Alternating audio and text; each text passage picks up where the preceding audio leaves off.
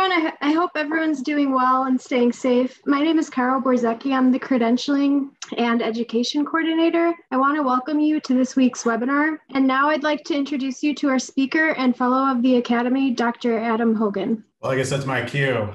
Are we live, Kara? Yes, we are. All right, thank you very much. Good evening, everybody. My name is Dr. Adam Hogan.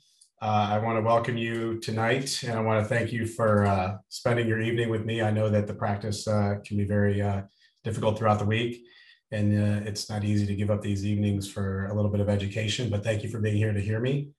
I hope to make your evening worth it, for sure. Tonight, I'm going to be speaking about two cases, immediate placement and load of the anterior maxilla from treatment planning to cosmetic prosthetic completion. Hold on a second. There you go.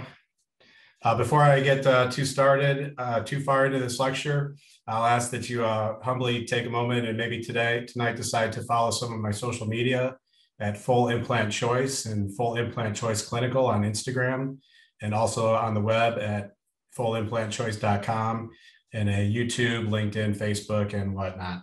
I appreciate your support. My biography in brief, for those of you who don't know me, I wasn't always a blue-collar dentist. I used to be a blue-collar Marine. This is my boot camp picture here on the left side of your screen. That's a picture where they slap a fake dress blue uniform on you that's Velcroed in the back 5 minutes after thrashing you in a sand pit so that sand fleas can eat their lunch. And over here, this is me getting a meritorious award or some kind of award or promotion, I guess. I went to the University of Michigan after the Marine Corps, and went on to go back in the military. I went back in the Navy as a dentist, studied at Portsmouth Naval Hospital, stayed in the Navy for 3 years, aboard the LSD-48, the USS Ashland, and then I went on to private practice, starting my credentialing tour with the Medical College of Georgia Maxi course and down in Atlanta. I just want to take a moment to thank the AAID and ABOI and tell everyone out there, non-members and members especially, to take the time to get your credentials.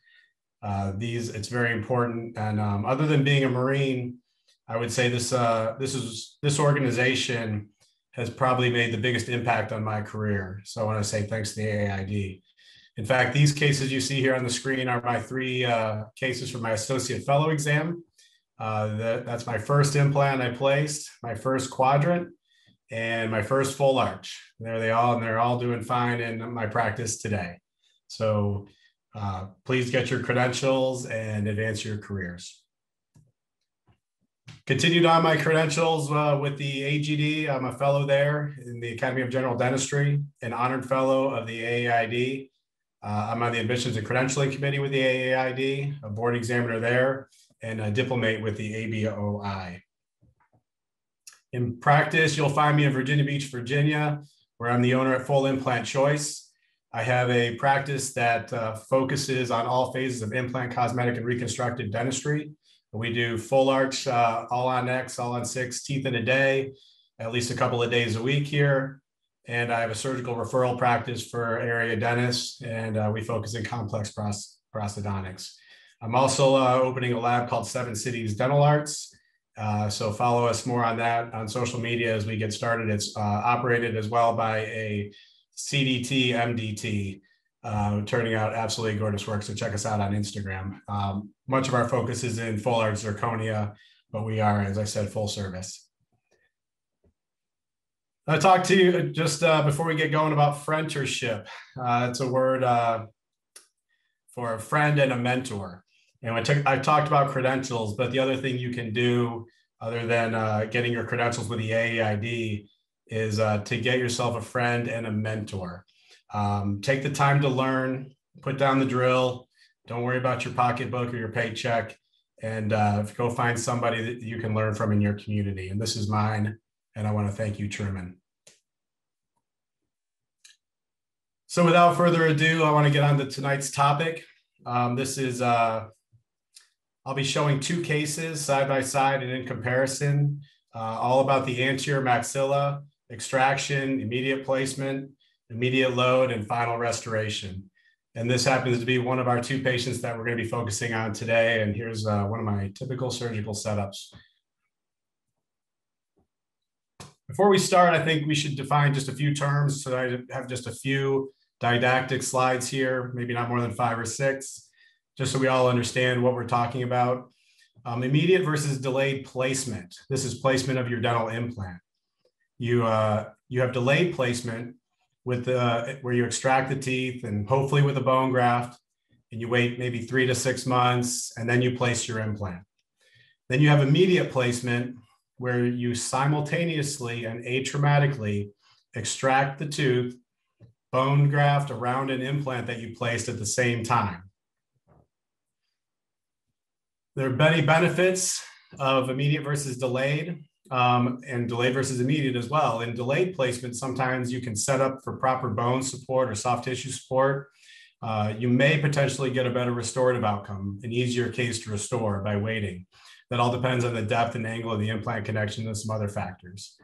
And then there's your immediate placement, which have other benefits that patients love, such as decreased treatment time, cutting your treatment time to 4 to 6 months instead of 8 to 12. Your decreased cost to the patient, decreased morbidity, one surgery. Your patient acceptance for cases. This is fast, minimally invasive, and at a lower cost to them usually. There are some contraindications to immediate placement. If you don't have 5-wall defect, then you may want to be careful and you may want to delay. This is me around 1994, 5, 6 at some point. I just put up there as a perfect example of a 5-wall defect as a mostly peaceful Marine corporal right there. Delayed versus immediate loading. We talked about putting the implant in, then you can decide to put a restoration on it right away, or you can choose to wait. In delayed loading, you may wait more than 3 months before installing or fitting a crown. The patient must wear an inferior provisional, such as a flipper, an interim RPD, if you will, or nothing at all, or they may have to wear an Essex retainer. The timing is typically more than 3 months, 4 months, maybe up to 6 months. In immediate loading, you're going to install your provisional right away at the time of placement. So the timing is basically on the day of surgery or within a few days after surgery, give or take. There are some contraindications and indications for both, for immediate loading especially. In contraindications, it's patient selection, patient selection, patient selection. You have to trust that the patient understands what's going on, the risks, what they have to do. You have to trust that they're going to be compliant with your instructions. And there's that word trust again. And the patient understands everything that's going on and what you're trying to do there. I'm not going to spend too much time in this case study on systemic and age-related factors, but you might want to consider if they're a smoker or a daily smoker or a heavy smoker if you want to wait. But local conditions are some of the most important. Contraindications such as inadequate bone or soft tissue not properly positioned, or a lack of primary stability, in which case it's better to wait. So your indications, proper patient selection, making sure the patient understands their responsibilities.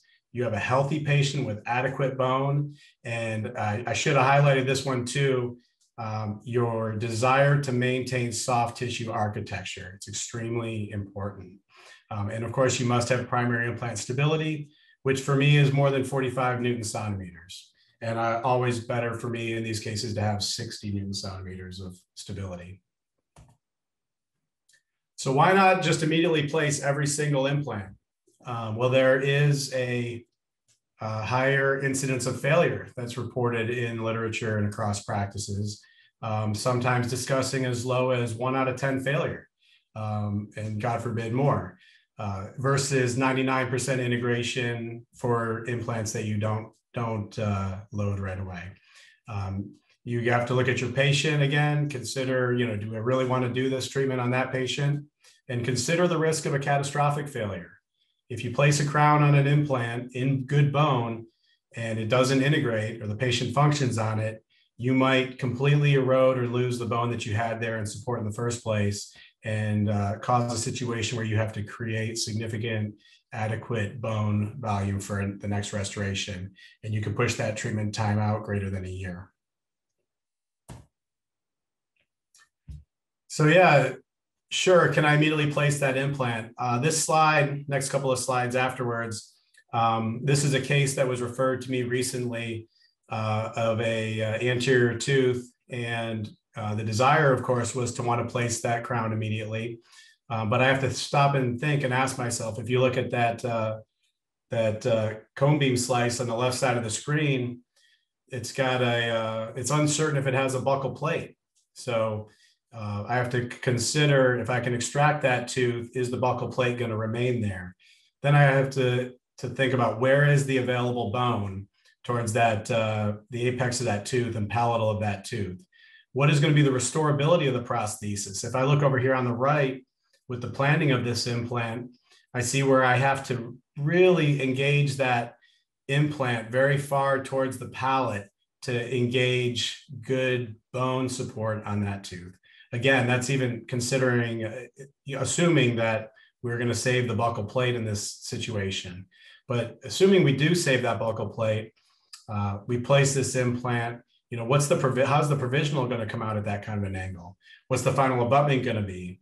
What's going to be the emergence profile of that crown? What are the long-term maintenance needs on an implant placed at this angle? And what's the likelihood of survival? All important questions to consider.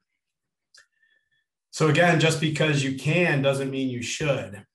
In this case, on the right side, you see the angulation before placement, and we're looking at a restoration at a 45, 50 degree angle versus after grafting, where I extracted this tooth and we did not have a facial plate. It just simply was not present when we extracted the tooth. So immediate placement wasn't even an option. But I grafted this at the time of extraction. Then I was able to come back and place an implant with a screw retained crown prosthesis. A couple of pictures of that same case, left side of the screen, and before grafting on the right side of the screen, and I'm looking at the angle on that. On the right side of the screen, that arrow shows you coming straight through the facial of the crown number 7. And on the left side of the screen, after grafting, showing the crown with a hypothetical 10 millimeter abutment coming straight through the lingual of the crown at the bottom of that picture. So with treatment planning for immediate placement, this is a similar case. We have to have a proper treatment planning for success. In this case, we did a delayed approach and later used a peak abutment to shape the papilla during the healing phase. This is next to a pre-existing implant. That's not my implant. That's not a brand of implant that I use, but you can see how important it is to save bone at the implant abutment interface. It seems that other implant had previously had bone more coronally positioned. And of course, you get what we expect with the bone level implant there, which is bone loss to that first thread. This is my immediate decision tree for immediate placement and immediate load. This is just very simplified. At the bottom left of the screen, we've got a patient. We've got to consider their mind, their medical, their occlusion. And in our consultations, we have to let them know that when the tooth comes out, we're going to be evaluating the bone. Is it present facially and abundant apically? And if it's not, we're going to delay placement. And then we have to tell our patient that if we do have bone and we do place it, then we have to have good primary stability. And as I said earlier, for me, that's a 45 Newton centimeter minimum. It's a real-time game decision. You can never go into the surgical operatory and promise that every single time you're going to have an implant placed or a tooth restored on there immediately. In my practice, I coined this phrase and trademarked it and variations of it. I felt so strongly about it that I trademarked it, but we treat people, not teeth. And this is all about the people that come into our building and how they're treated and how they leave, and less about the teeth. because the three factors in my practice of immediate placement, immediate loading are the three Ps. I think acronyms are important to remember things, even if they don't fit perfectly, but if you have some quirky acronym, you can remember it. And they start with the people. Again, we treat people, not teeth. And the person selection is important for these cases. And the second is the soft tissue, the papilla. And then the other third P, the papone. Again, it doesn't have to make sense as long as you remember it, but you have to have bone present. So for patient selection, people that I would include in this anterior immediate placement, immediate load, they're missing 1 to 3 anterior teeth in the anterior maxilla. They're in pretty good systemic health, and they're non-diabetic or they're controlled diabetics at least. Ideally non-smokers. Rarely going to do an immediate placement or immediate load on a heavy smoker for sure. They have good oral hygiene. They have good occlusion. You've got to watch their overbite. Their bruxism, grinding, parafunction habits are non-existent or minimal. And most important, they understand the risks of immediate load and they understand what's expected. When you say you have to have a soft diet, you can't pull on your front teeth for 4 months, they understand exactly what that means. And with just a little bit of explanation. Exclusion criteria for me, they're uncontrolled diabetics. Number one, they're significant heavy smokers. They've got some kind of a dysfunction, systemic dysfunction that may impede healing, or they're immunocompromised. Anybody with poor oral hygiene, if you think they're not going to keep your provisional clean, or if they don't have good oral hygiene, they may in general not be very compliant with your instructions. So you may want to avoid that. Their occlusion, maybe they have deep overbites or anterior cross bites, and they have you're uncertain about their compliance with their instructions. Again, we said earlier that just because we can doesn't mean we have to. Here's a case where we considered that it was possible, but as I look at this individual and I look at first of all, I look at his muscles of mastication and how very strong he is. And I look at his evidence of wear, bruxism, and grinding. And I look at him closed down and with these very short teeth. And I realize that he's probably more than 2 millimeters overbite with minimal overjet. It's going to be very hard to fabricate a provisional that can stay out of occlusion on this patient. With all those warning factors present, even if he didn't have those warning factors and contraindications present, I'll tell you, I said to this patient, if we can put a tooth on there, you can't chew on it for 4 months. You can't have any heavy occlusion on it for 4 months. You have to have a soft diet. And he says, what does that mean? And I said, as I say to everybody, well, mostly you can't do anything to pull with you can't eat any finger foods. You can't tear anything with your front teeth. And, when he says to you again, what does that mean?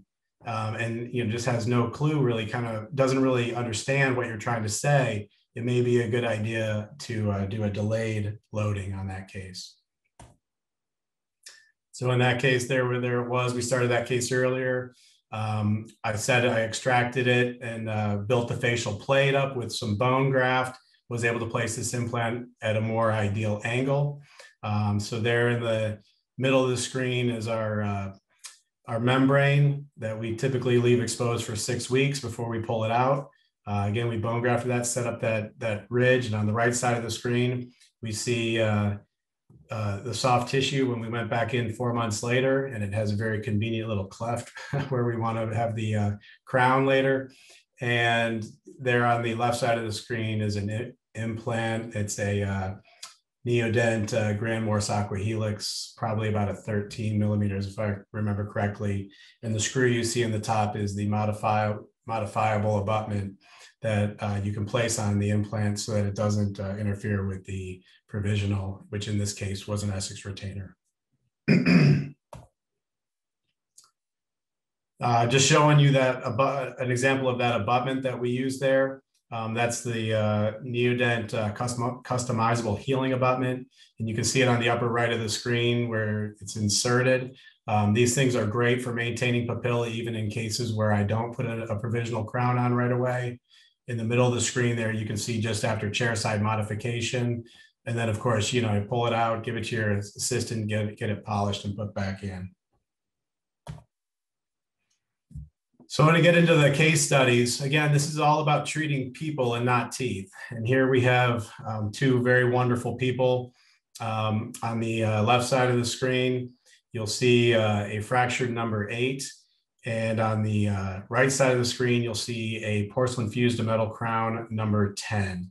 Both of these in need of a dental implant.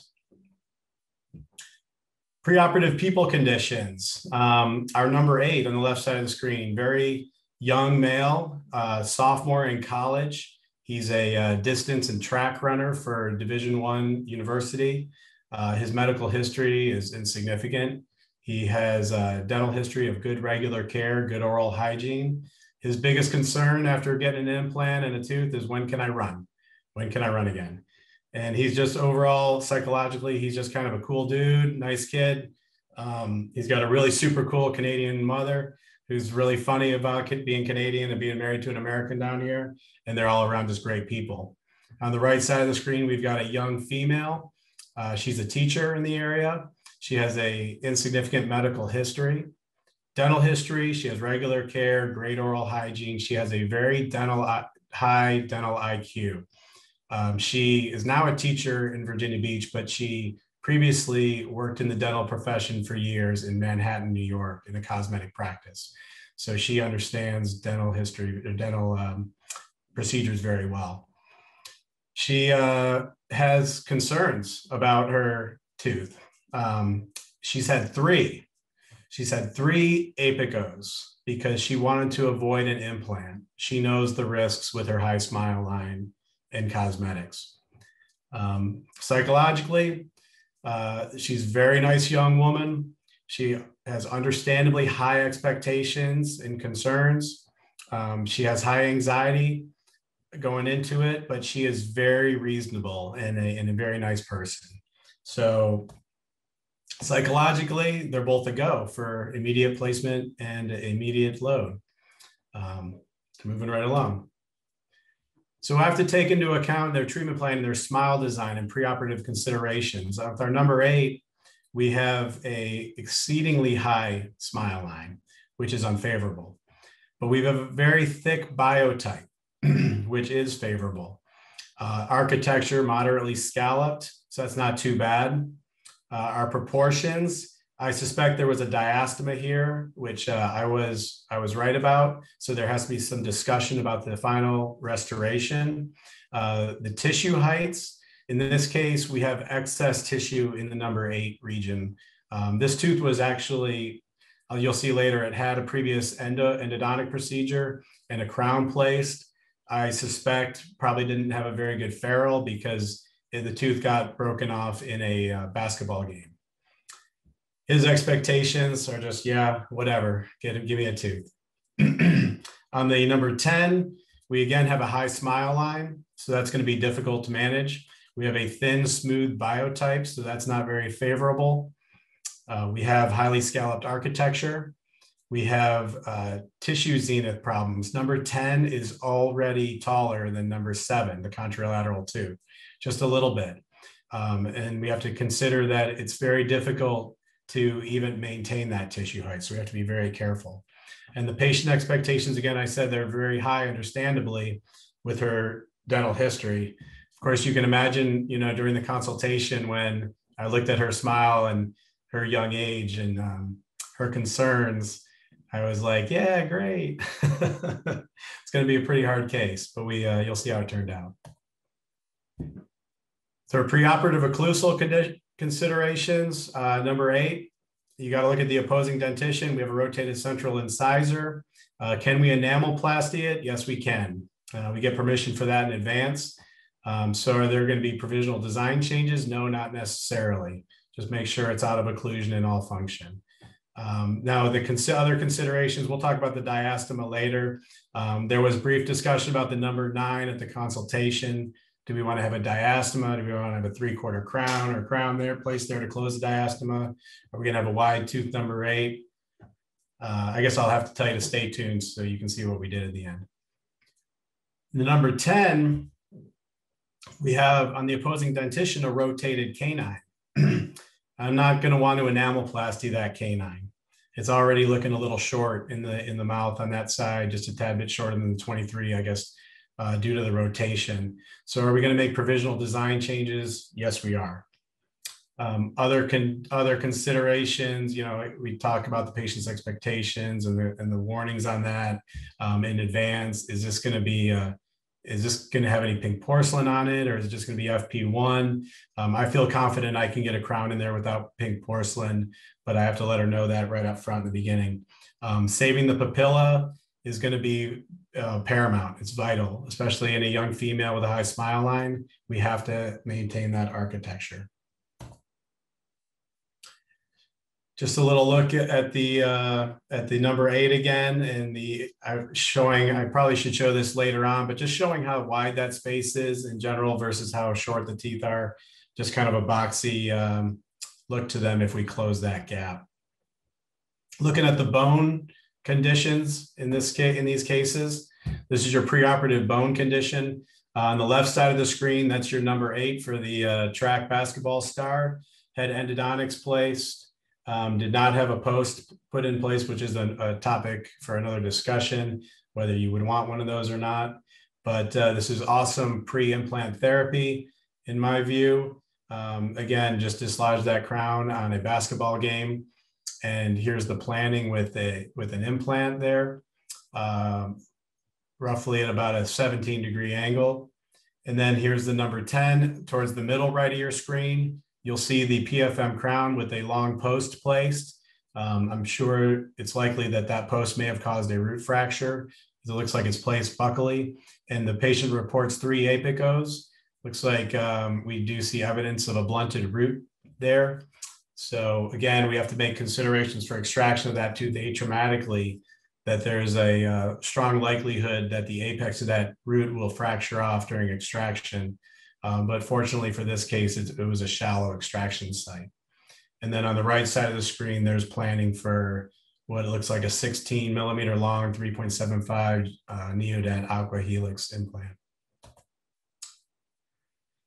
All of our treatment planning wouldn't be complete without a full digital workflow. I'm not going to spend a lot of time going through our planning for digital surgical guides, as that's probably a topic for another case or lecture. You can spend hours talking about that, but I do use an in-office, I do use a surgical guide in my office for all implants placed, such as singles or doubles.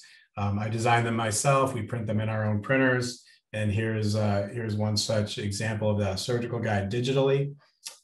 But they really help in your provisional abutment selection in your crown selection at the end.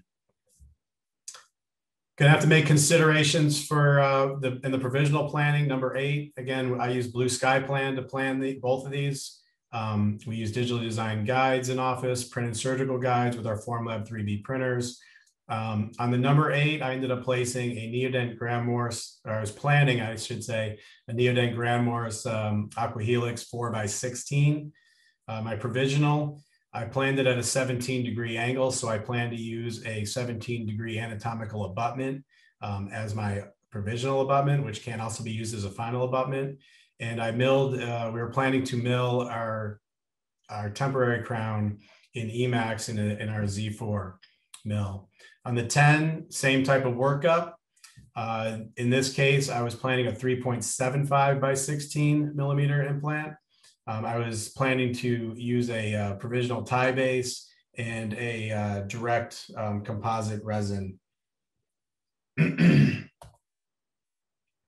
These are 2 of our printers in our office. We've recently added about a year ago. These are Formlab 3B printers. And I think they work phenomenally, very, very nice. So on to the surgical phase.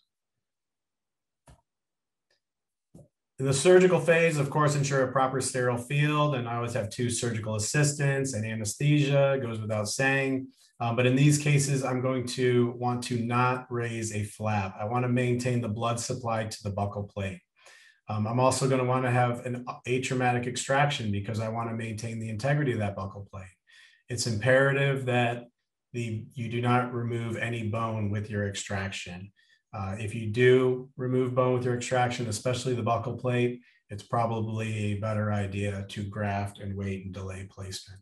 So this is the tooth root of the number 8, I believe, on your screen there. We're going to want to go into surgical phase again, implant placement. Again, with our surgical guide in place after our atraumatic extraction and buccal plate intact, we're going to create our osteotomy with this is a Neodent guided surgical kit. And then I'm going to use PRF in many of my surgeries, like I did in this case. I always place PRF ahead of my implant, especially in high-risk cases or immunocompromised or compromised patients in general, for sure. For those of you that are placing implants without a guide, as I did for many years, you can, a couple of tips, you can use a periodontal probe to follow the palatal plate and gain the inclination of that plate. And then you can use a round burr to divot in the lingual wall towards the palatal plate to get a starting point for your osteotomy drills, for your pilot drill and then your osteotomy drills. So again, continuing on with that, we place, I'll place, after I drill my osteotomy, I'll put a large osteotomy drill in the osteotomy site, and then I will pack bone facially on the facial wall of the implant. In this case, I'll use dense cortical bone or bovine bone. I do not use cancellous between a implant and the buccal plate. It's important to use a slow resorbing bone that will maintain the buccal plate after implant placement. But I'll use that osteotomy drill so that I can place the bone graft, and that way later I don't have to try to work my way in and around the implant to push bone graft into the old socket facial of the implant, because sometimes it can be quite narrow at the neck and much more open as you go apically. So I'll remove that osteotomy drill, and then I'll place that implant. And if we have primary stability, then we can load and provisionalize the implant.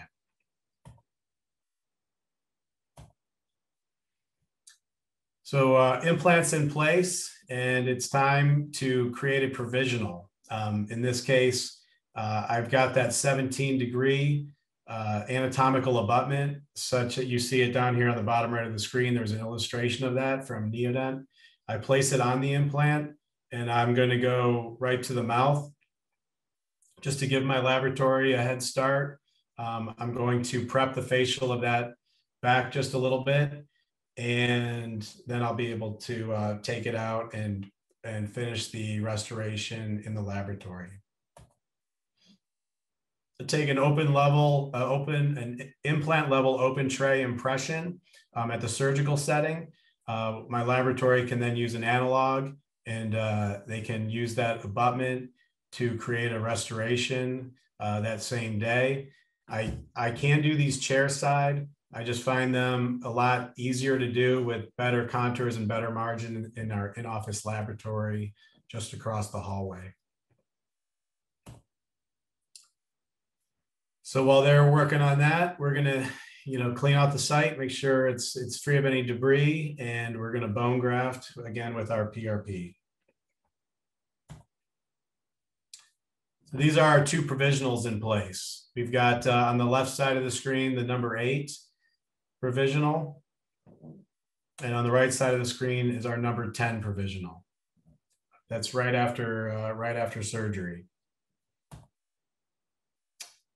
Just a picture of the provisional abutments. Again, the number 8, 17-degree anatomical that I prep back.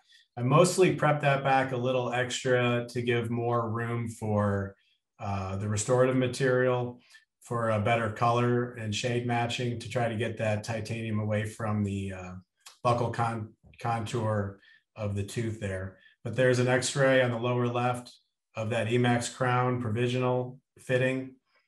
And then on the right side is the number 10 on a tie base that was fabricated in my laboratory on the same day. And here's a couple pictures of these provisionals 1 week later. On the left side of the screen, the number 8. And I think it's always handy when the shade is just a hair off.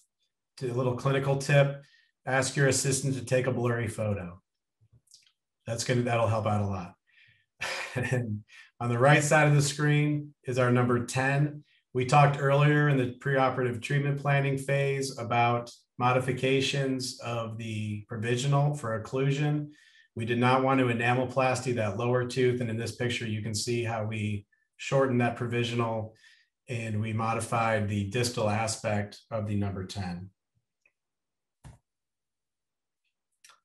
6 weeks in my practice, it's common, it's a rule actually to bring a patient back 6 to 8 weeks later for a radiograph, make sure that they're doing all right, make sure that they have no signs or symptoms of lack of integration, just make sure that they're not, quote, suffering for 4 months in silence. Because early on in my career, you'd have patients that would be gone 4 months, come back to get a final restoration and find out that it's not integrated. And they might have known something was off all along, but they didn't tell you. So here we are 6 weeks later. We've got our provisional number 8 on the bottom half of the screen. We've got great soft preservation of soft tissue architecture on that.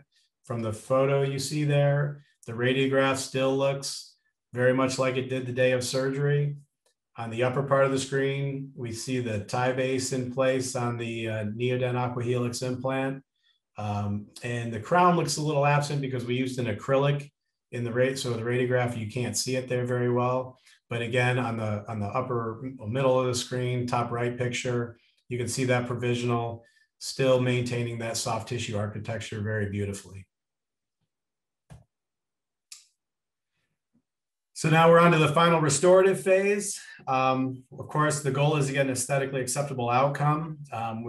We have to make considerations and decide, are we going to use screw retained or cement retained? What kind of material are we going to use? Maybe Emax or zirconia. So let's have a look. Here we go. We're number 8. This is the transfer pin in place, open tray impressions for all these that we're doing analog. You also obviously have the option of a fully digital workflow, which we do in our office very much nowadays. But in these cases, I like to have a model, a soft tissue model. And rather than sending out for that through a digital approach, we're going to make an analog impression with our Improgum. Again, this implant was planned at a 17-degree angle because that's the only place that you could put an implant in that bone, was at a perfect 17 degrees. So that was the only choice we really had. So our options for the final restoration were either cementable or screw retained. Again, being cementable at 17-degree anatomic abutment with Emax crown is simple and easy to make. Or you can use a tie base with a custom zirconia coping to, make a custom. We could actually nowadays, I didn't put this on the slide, but we can mill a custom abutment in our office in our Zircon Zahn Z4 mill. Or the other choice was a screw retained restoration.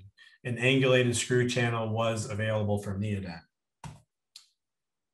So here are those pictures of those options. The top middle of the screen is our angulated screw channel tie base. And on the bottom right, you see that 17-degree anatomic abutment. In the middle of the screen is a standard tie base. So he was already wearing a final abutment. And my original plan was just to take that final abutment to finish. I was going to have one abutment for the provisional and for the final restoration. But I noticed, I became aware that Neodent released their angulated screw channel abutment. And I thought this was a great chance to have a screw retained restoration and to play with the new toys that were available to me. So that's what we did with that. So we tried with the crown, we tried Emax. Shade matching was a bit of an issue with this young patient because there were several shades on both adjacent teeth and across the arch, and a lot of characterization. I tried a couple of Emax crowns and they just weren't 100%. So ultimately we decided on something different. And there's a slide, probably one out of place, but there's that angulated screw channel. Having laboratory support in office is key for these difficult shade matchings. I'm blessed to have the support of several lab techs and a lot of equipment that we have at our disposal, but none more valuable than the experience of a good artist. So here we have a zirconia crown on number 8. The diastema, let's talk about that for a second. He had that diastema to begin with, and as we got to the end, we talked about prepping the other tooth, and he wanted the diastema closed first of all. And we talked about prepping the other tooth for a 3/4 crown. And just because he was so young, he and his mother didn't really want us to mess with that tooth very much. So we have a slightly wider tooth. And this is my last picture. I'll go back. I apologize for the flash off the front of the front tooth. So, you know how it is in your practice. Whenever you want a great picture, you try to get, it's just to take a picture and you get a flash off the front of it, of course. So we brought him back and we have a great picture again. This is a zirconia crown stained by our resident lab tech, CDT, MDT. And I think it turned out phenomenal with the soft tissue architecture that you see there preserved and the shade matching that can closely mimic that number 9 while blending well with the 6 and 7. Moving on to the final restorative phase of number 10. This was planned also at about a 17-degree angle. I think it's always amazing and funny how that 17 degrees can come up frequently in the anterior maxilla. But this was provisionalized as a cement retained with a milled PMMA provisional over top of a tie base. So we took the impression and we had options for this person, which is the most important thing. This person who wants to have a very nice, beautiful smile. We could use the same 17-degree anatomical abutment and use a cementable crown, or we could use a tie base, or we could use this. Well, the angulated, let me back up and say, at that point in time, I wasn't aware that there was a release on the angulated screw channel if it was available. So here are our options again. She was already wearing the tie base abutment with the provisional. And so we decided to keep it in the same line. We had saved everything, in our digital workflow. And so it was really a fairly seamless restoration from that, from there on. This is the final abutment for the number 8 crown, I believe. And this is a, no, I'm sorry, it should say number 10, I apologize. This is a 0.8 tie base with a zirconia coping, alluded to that, and a milled crown over top of that in Emax with our staining and glazing done in office. So here we are from provisional to final. We'll see more of that later. And so her timeline, we started that in June 12th for a consultation at the top of the screen. A couple of weeks later, we were in surgery and creating a provisional. And then on the right side of your screen, you'll see the 1-week exam x-ray there. And then in August was our 6 to 8 week exam. And then in January, we did our final impression and delivery and another visit to come back and change the shade. I think on January 25th, she said, it really is very good. I like it very much. It's done. And I was saying, well, let's put it on provisional cement. I'm not quite 100% happy. We may want to change that shade. She came back a few days later. She said, yep, that's right. Let's change that again. So we made a few changes to the shade in the final delivery. On the other timeline, around the same time, May 21st, 2020 for a consultation. In June, we were in for surgery and provisional, and we delivered our Emax provisional. And in June, we were still in June for the 1-week exam. In August, again, around the same time frame, we did our 6 to 8 week exam. And there's the x-ray on the right side showing that implant in place. And then in November, we took a final impression, and I believe we lost him due to Christmas or COVID or something for a month. But we did a delivery, attempted delivery on January 14th. And if we did a final shade matching and final delivery on the 18th. This is our patient with the number 10. These are her final photographs. You can see there, we're quite proud of the work on the bottom right of the screen with the shade matching looking very natural in that photograph. And you can't even, in my mind, I can't even tell that it's a prosthetic. And another picture very close up of that same number 10, just to show you the architecture around the tooth. I believe these were taken around the day of delivery. So on the day of delivery, so we have a little bit of redness there as we had just delivered that crown, but it looks very nice. And with that, I want to say thank you for joining me tonight, and thank you for your attention. I hope you enjoyed the case presentations. Again, please humble me and look us up on social media, Instagram, YouTube, LinkedIn, Facebook, and I will take any questions you might have. Dr. Arnold says thank you. And James says bravo. So it doesn't look like, oh, I'm sorry, go ahead. No, that's okay, go ahead. So it doesn't look like we have too many questions, but thank you again, Dr. Hogan, for sharing all of your knowledge with us. It's really appreciated. And thank you for everyone for joining us tonight. Stay safe and have a good rest of your night. Thank you.